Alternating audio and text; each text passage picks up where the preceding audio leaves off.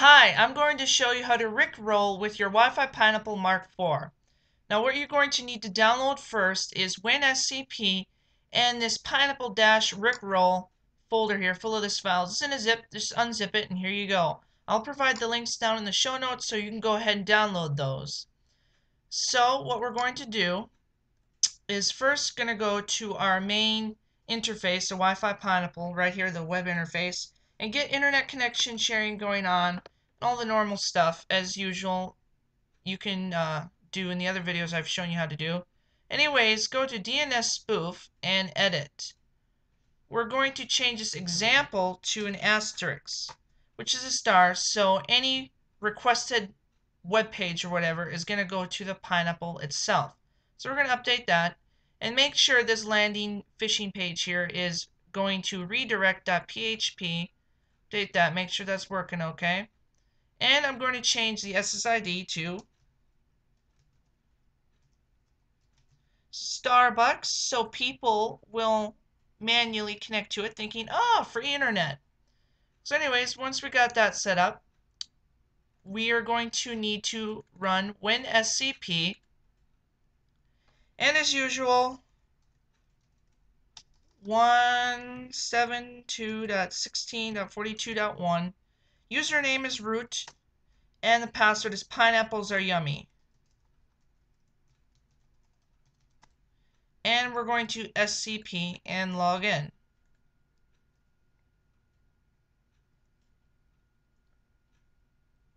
You may get errors, just click OK. We're going to go up and just go to wherever you downloaded that Pineapple-Rickroll. And right side is the files and directories of your Pineapple, and the left side is the files and directories of your computer. So we're going to go to the www folder, and we're just going to copy this index and this mp3 and this WAV file. That's all we need. Copy it over here and copy.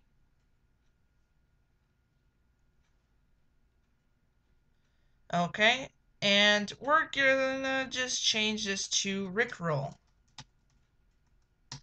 Just make it interesting. And basically how it works is once we enable DNS spoof, it will go to our main directory in the Pineapple in the www folder, and it's going to go to this first web page right here, this PHP right here, and it's going to refresh. You might see your web browser refresh quickly, and it's going to go to redirect.php. And right here, redirect.php is going to look in your URL box, and if it meets any of the criteria here, if it's example, it could be anything like exampleisgood.com, and if that meets that, it will go to example.html. This is what you would do for the phishing pages, which I've shown you how to do in the other videos. Since I want every web page to be Rickrolled, I'm just going to change it to random whatever. And down here, if that wasn't met, it would require this.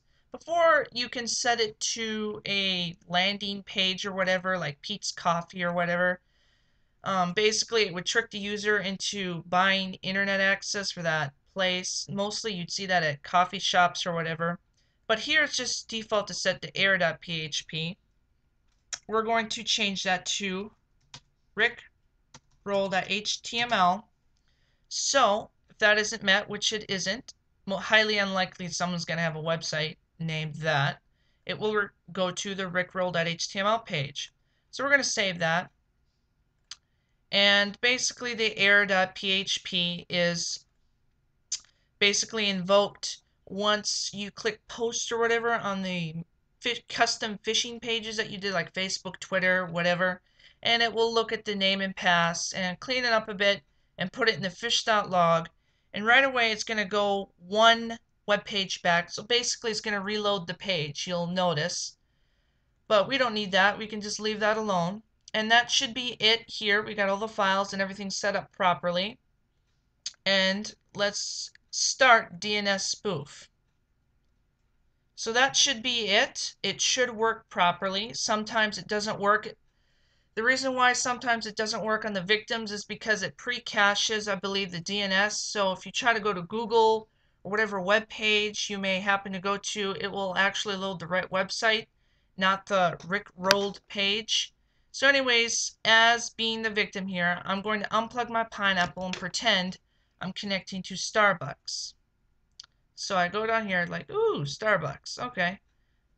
Looks like I got internet. I'm going to lose internet access anyways because it's sharing off of my Wi-Fi here off of my computer. And I should be connecting. And let's try a website, randomone.com. Sometimes this doesn't work. Let's see. Yeah, it works.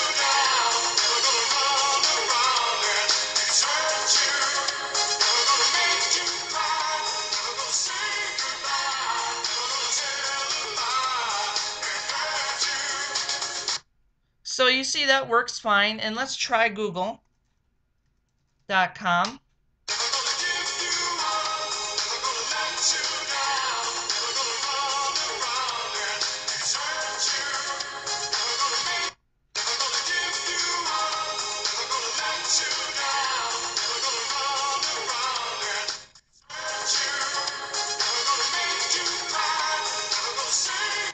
As you can see, it's working fine.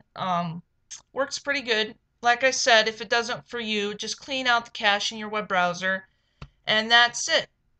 I hope you had fun. Please use this responsibly, and I hope to see you later. Thanks. Bye.